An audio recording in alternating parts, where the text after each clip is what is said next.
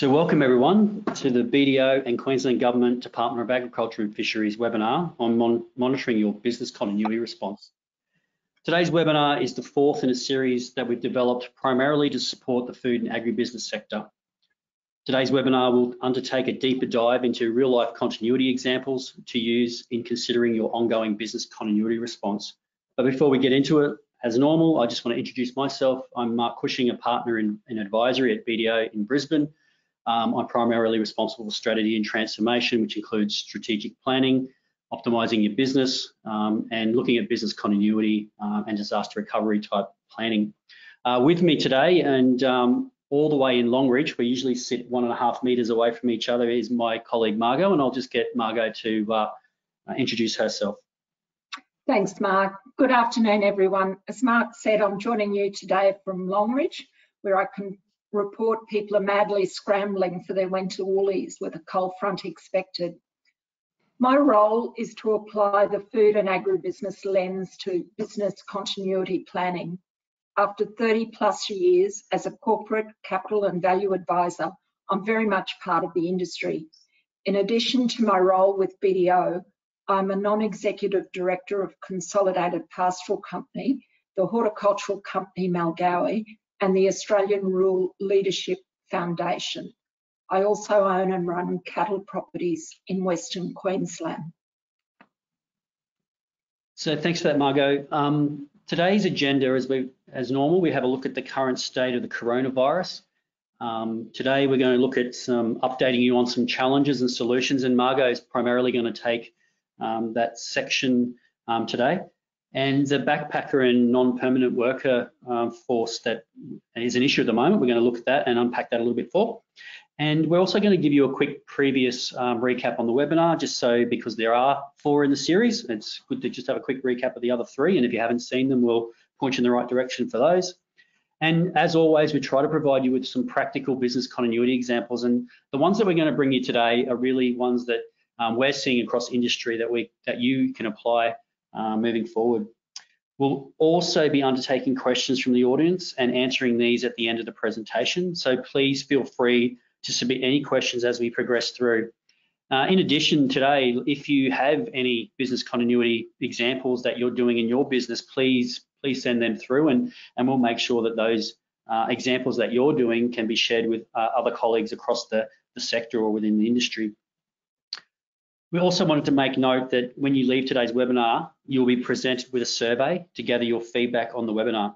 Can you please complete that form and also indicate further or future webinar topics that you would like to see covered in relation to continuity, and I guess in particular what we're going through with COVID. So in relation to the current state of the coronavirus, we are seeing Australia having success in flattening that curve, which everyone keeps speaking about.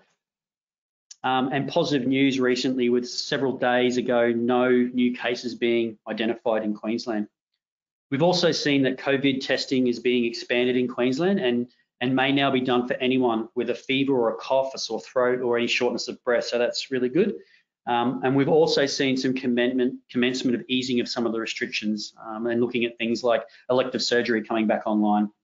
We're seeing low-risk activities also being considered in the recent announcements from government departments across Queensland and broader Australia.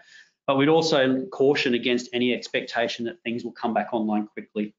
The governments are really looking at measured approaches to avoid local outbreaks. But if we have a quick look at the case numbers, the cases internationally, unfortunately, continue to grow. So since we did the last webinar 2 weeks ago, which was at 2 million cases, and 2 weeks later now globally, it's over 3 million cases, which is still quite a significant increase when you think about a 2-week period. There are currently 6,746 cases in Australia as of 8 o'clock this morning, with 8 confirmed in the past 24 hours. Unfortunately, we have also seen 90 deaths due to COVID. By way of comparison, though, to the global situation, that's only an additional 258 cases in the past 2 weeks in Australia, which shows that what we are doing as a nation and a government is working. Today's webinar is in collaboration with the Department of Agriculture and Fisheries and is intended to provide you with some real-world examples of some continuity responses that are taken or being taken at the moment. Post this session, as I said before, we'll send you a copy of the webinar and all the recordings to all the participants. And as usual, we'll start with an update on the challenges and solutions from government and industry perspective. And this is where I'll hand it over to Margaux, all the way from Longreach. Thanks, Mark. If I can just start with a few observations across the sector. The Queensland Government have updated their home confinement movement and gathering direction.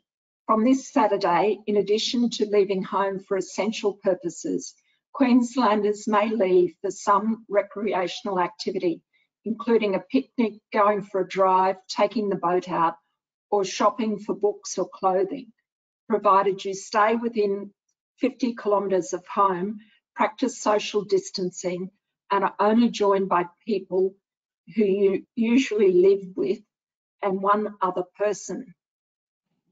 While this will not allow you, for example, to go from Longreach to Winton for a social outing, the slight easing of restriction is serving to lift people's spirits. People are encouraged that we will come out of this. This week, we saw the federal government launch the voluntary COVID contact tracing app, COVID Safe. We have seen a number of organisations encourage their staff to install this application as an additional measure for their continuity planning. If all workers have downloaded the app, with the workers' permission, it would be easy to demonstrate to Queensland Health the contact points within a business should there be a positive COVID case. Also, the federal government's Department of Agriculture, Water and Environment last week announced an International Freight Assistance Mechanism program. This program creates a new network of 15 air freight service providers and freight forwarders to accelerate the delivery of agriculture and fishery exports of items such as seafood, including lobsters, premium red meat, including beef, lamb and pork, dairy such as fresh milk and yogurt, and horticulture, in particular premium fruits and packaged salads or vegetables. More information is available on the websites shown on your screens. We've also seen the announcement of more than 6,000 farmers, businesses, tourism operators and community and sporting clubs won't have to pay state land rent for 6 months under a series of measures to protect Queensland businesses and jobs. Farmers on pastoral leases will save on average around $3,300. Rick Britton from the Boulia Shire was on ABC's radio this morning saying that this would save his business $30,000, a not insignificant budget item. There are also reports that JobKeeper payments to processing businesses may allow these processors to pay a higher price for farm imports than would otherwise have been the case. If we could now turn to the Queensland Government Department of Agriculture and Fisheries Working Group to look at the issues they are currently addressing. First, to the Workforce Availability Working Group. The biggest issues they are dealing with is around seasonal workers. Seasonal workers looking for harvest work should not show up at a farm. They should register their availability at Harvest Trail, and we'll have more detail on that later. Over the next month, there will be an increased requirement for pickers and packers as the citrus season ramps up. The working group has seen situations where local councils are trying to open up local recreational areas or showground to accommodate the temporary accommodation requirements. DAF are continuing to work with federal government and relevant Queensland agency to determine how best to implement new visa arrangements in Queensland, aiming for a framework that allows farmers to access the workforce they need, as well as ensure appropriate health measures are in place to ensure the ongoing health and well-being of our communities. The working group is also continuing to work to map labour supply by region and to compare with labour demand hotspots.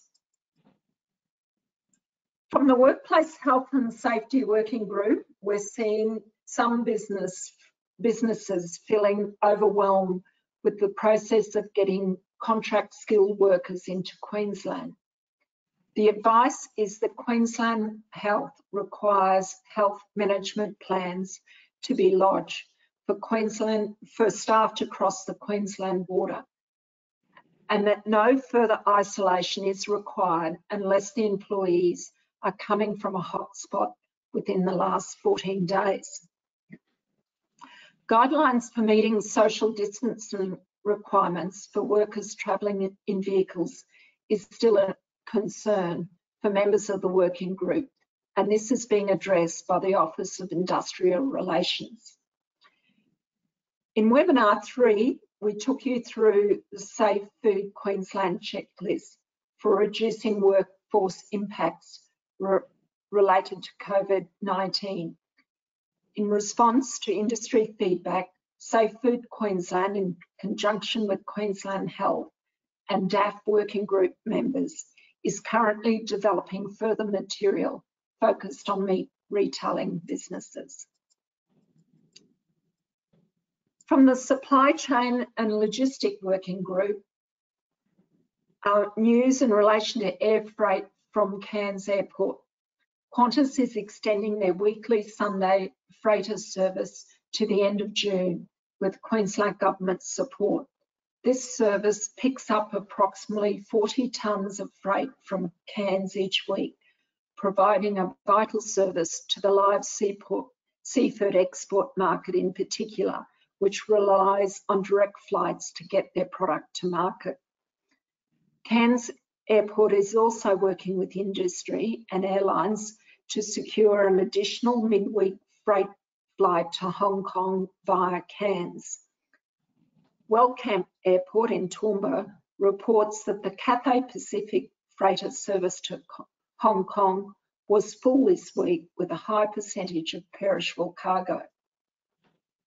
From a sea freight perspective, Port of Brisbane is reporting that import and export container throughput for mid-April increased by 31% on the previous week. They are also reporting empty freighter containers being available in Brisbane for beef, freight and vegetable. You may recall that the availability of refrigerated containers was a concern earlier. Port of Townsville is reporting live animal export are continuing as normal, both in terms of frequency and volume. Immediate supply chain issues that arose with COVID have now largely been reported as resolved. Issues now being presented to the Supply Chain Working Group are largely specific to particular regions or particular commodities and are being dealt with on a case-by-case basis. If we turn to the Business Continuity Group, this group continues to meet to discuss this webinar series to make sure it is relevant to you. Please keep raising questions and providing feedback so we can continue to deliver value to you. We understand there is a perception that a positive case will result in a business being shut down. Queensland Health wants to make it clear that this is not necessarily the case. It's all about controlling contact points. As we discuss later, the more documentation and detail you can keep about your continuity response, the better. This includes strategy around demonstrating activity to minimise contact points between workers. Thanks, Margaux. I hand back to you, Mark. Yep, thanks, Margaux. Guys, If you've got any questions, please use the capability on your screen to sort of enter in any questions, and we'll try and endeavour to answer those at the end of the session. So thanks for that, Margaux. We just have a bit of a look at the backpacker and non-permanent worker arrangements at the moment. The Queensland Government announced yesterday a plan for seasonal workers during the regional harvest season, covering self-isolation, a health management plan, communication plans, additional compliance measures, and ways to ensure local solutions are developed for local circumstances. They've also provided 100 agriculture coordination officers to assist with the implementation. So for further information about that, please visit the business.qld.gov.au website. But to reiterate, seasonal workers coming into Queensland need a border pass, and you'll need to have a submitted health management plan, as Margaux discussed. Seasonal workers will also need details of where they have been for the previous 2 weeks, written confirmation of a job in Queensland, and details of where they plan to reside. And if they are coming from a declared hotspot, they will need to self-quarantine 14 days at their own or the employer's expense. Just a quick reminder of the Queensland Government websites, which have a lot of information on COVID, and please keep an eye on these as resources at these websites get updated quite regularly. Also, make sure that you are subscribed to the Department of Agriculture and Fisheries weekly email updates in relation to COVID-19 by subscribing to the Agriculture News email newsletter at the URL on your screen. We'll have all these URLs on the screen during our question and answer time at the end of the webinar. So we'll quickly recap on the previous webinars now, just for any new attendees on today's webinar. And BDO and Agriculture and Fisheries have conducted 3 so far. These previous webinars cover areas you need to consider or seriously think about in helping you manage and navigate your business through the pandemic. These previous webinars are available in full from the BDO website, and that's at the web page shown on your screen, which is www.bdo.com.au/DAF webinar series. So just in a quick overcap, the first webinar we looked at what are the main areas that you need to focus on when building out your business continuity plan. And when you think about business continuity plans, these 5 areas that we put on the screen are what we went through in webinar 1. And the first one was really about sustainability. It's understanding what important elements are to your business and how you prioritize those. We then went and unpacked continuity plans around how you respond to get the best out of your available people and resources. We looked at the health and safety element of a business continuity plan, and that's developing plans to ensure that you provide a safe working environment, not only for your customers, but also for your people. We also looked at the technology elements of a business continuity plan, where maintaining collaboration and communication and productivity and the security of your information is paramount. And the supply chain was a key focus in webinar 1, where we looked at the vulnerabilities in the early stages of COVID and how impacts and what those impacts might do to put risks on your business and the recovery of your business.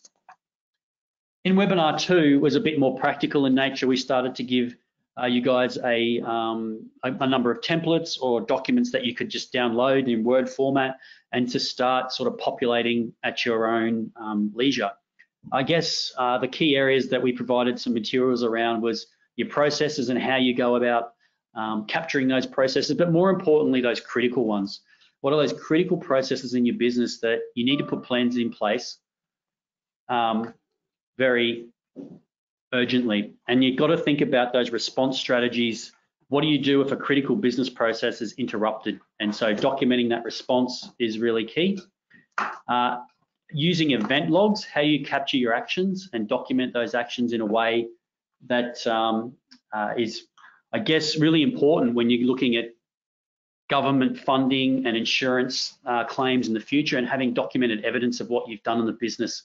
And we've given templates for you to fill in for that. Contact information, it's really important that the contact information is in a central location and easily accessible by you when you need it.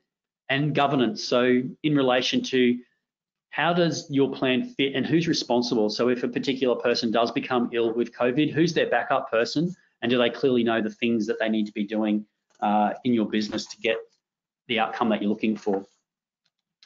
And quickly in webinar 3, we discussed the process of evaluating and refining your continuity planning in the light of ongoing developments that they're changing with business constantly and government, and looking at measures to introduce and limit the spread of COVID. Margaux also took us through deeper dives into the Safe Food Queensland checklist and also the Queensland Health Plan, which we've just talked about around backpacker workforce and other bits and pieces, and how to complete those, and really valuable information in that webinar around how about travelling interstate to Queensland.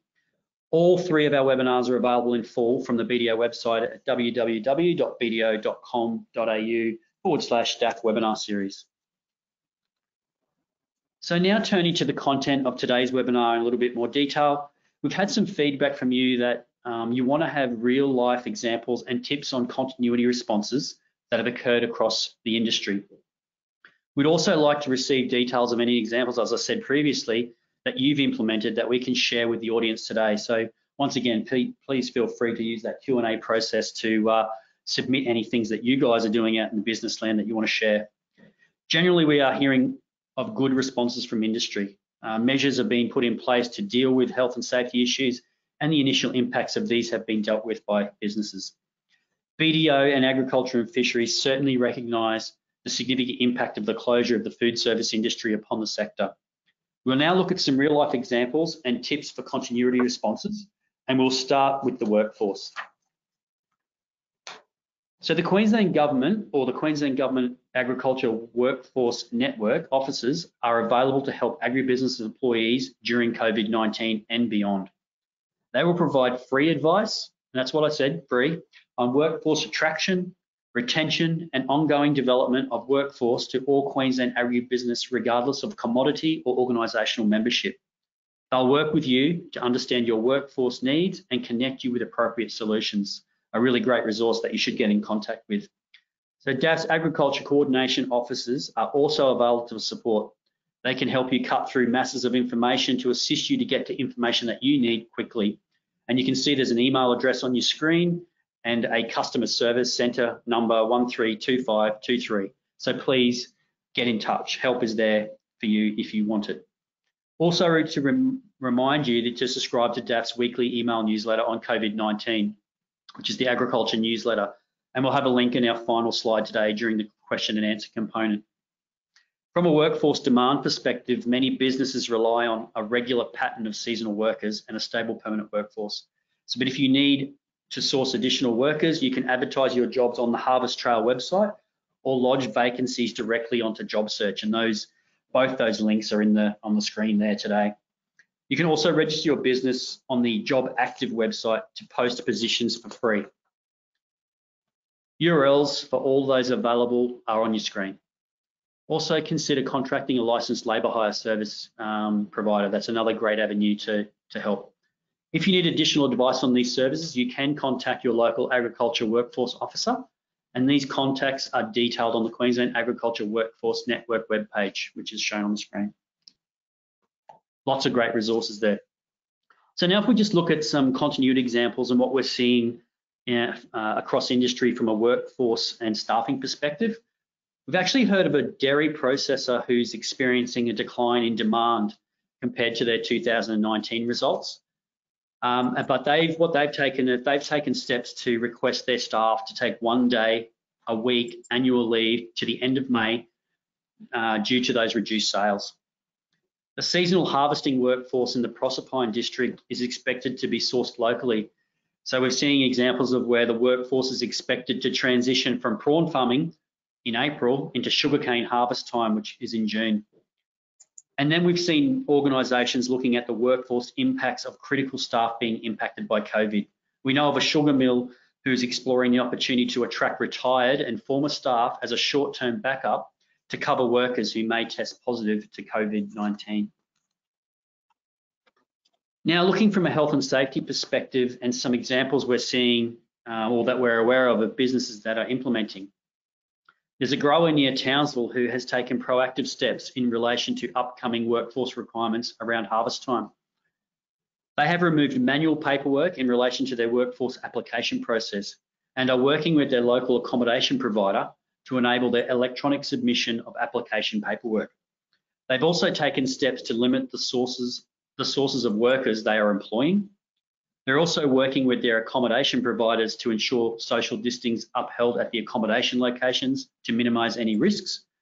They've also made modifications to working environments, for example, additional provision of toilets, sanitisation stations, dining, and limiting the use of shared facilities like kitchens. They've also implemented daily temperature readings for workers. And they are starting to segment or are segmenting their workers to the same specific tasks each day to avoid risks of cross-contamination in the workforce.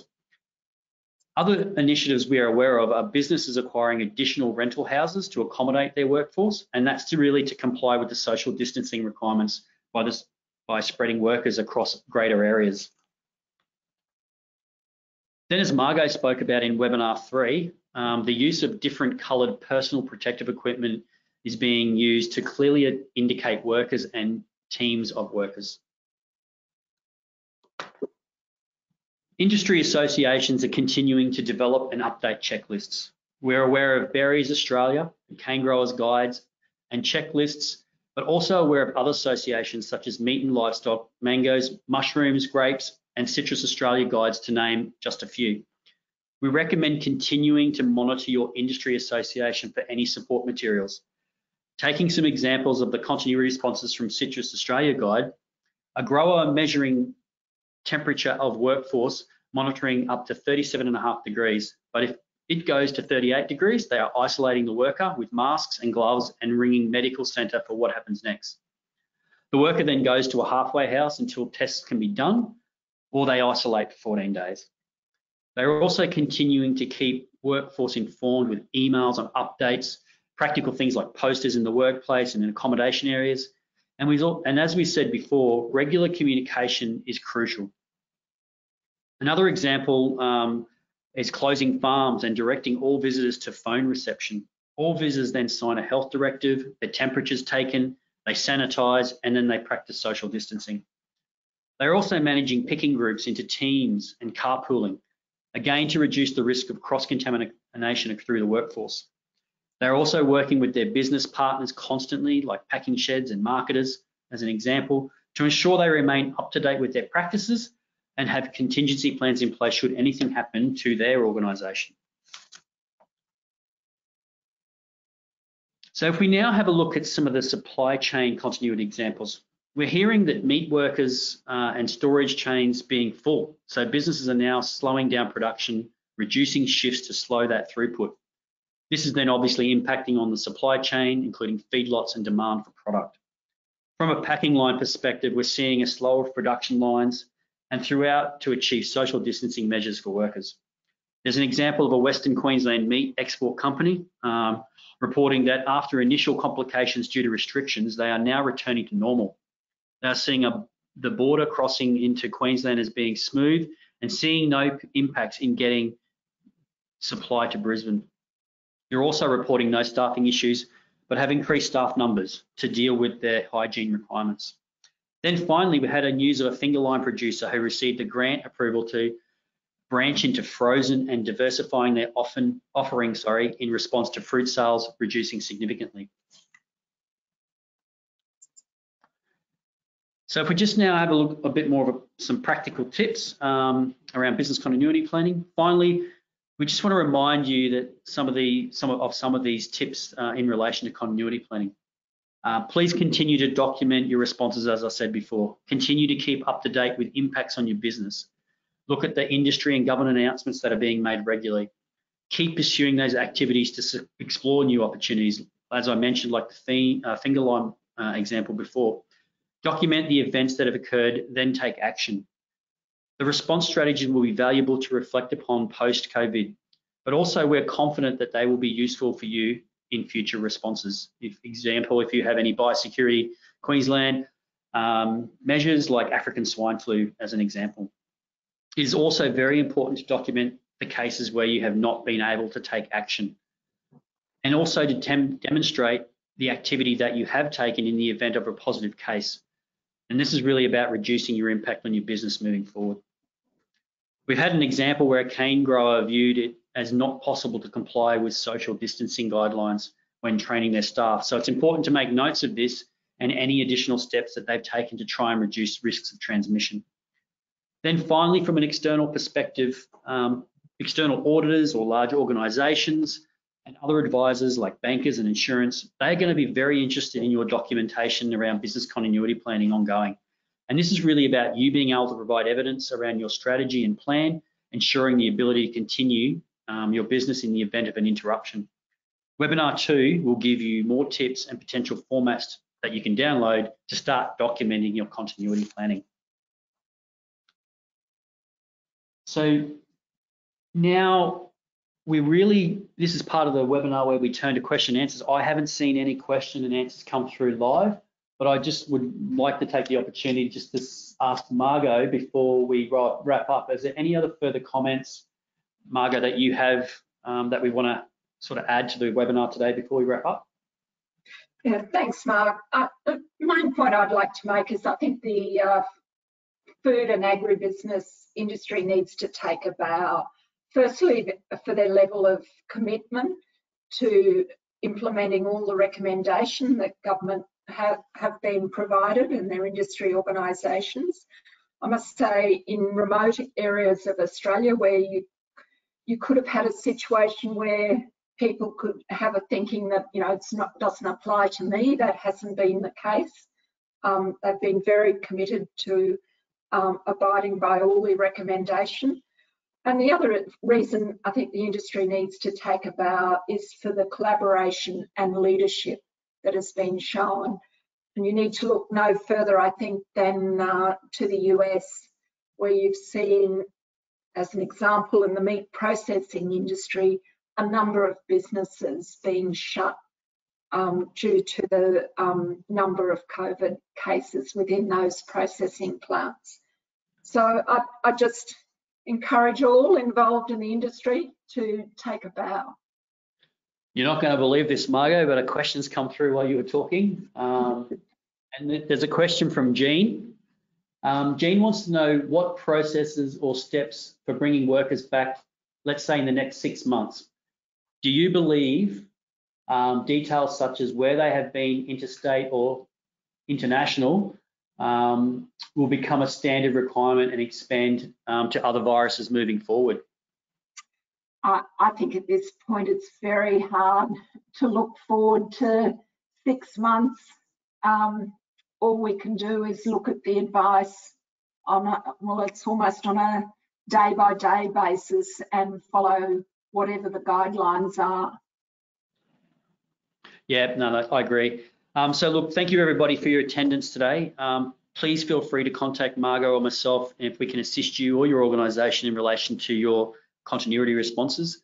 As you leave today's webinar, you'll be presented with a survey to gather your feedback on the webinar. Please complete that survey and also indicate any future topics you would like to see covered. BDO and DAF obviously review all that feedback received, and it sort of guides the next webinar if needed. BDO will provide a copy of this webinar shortly, and we'll add it to BDO's webpage in the coming days. But on behalf of the Department of Agriculture and Fisheries and BDO, we'd like to thank you for your time and attendance at today's webinar.